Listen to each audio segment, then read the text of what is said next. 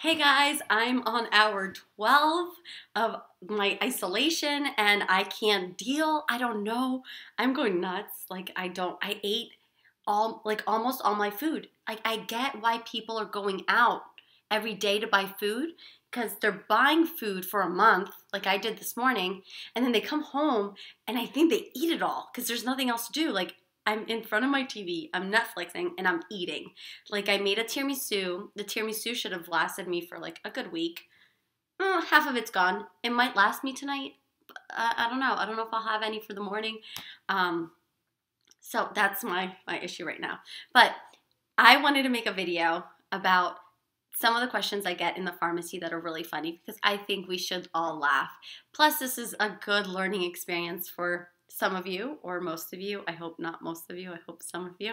But one of the questions I got in the pharmacy was a patient of mine came up to me and said, "My grandmother told me that if I put urine in my eye, it'll make my STYE go away." I said, "No, no, no, no. Your grandmother's a liar. That is not true. If you put urine in your eye, it's going to cause an infection." This is my patient. Oh.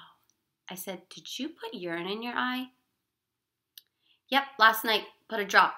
And I said, "And how does your eye feel?" "Well, I can't open nor can I see out of my eye." So the moral of this story, guys, is don't piss in your eye. It does not make your STYE go away. You guys have a good night, and I hope to make you laugh a little bit. Mwah, take care.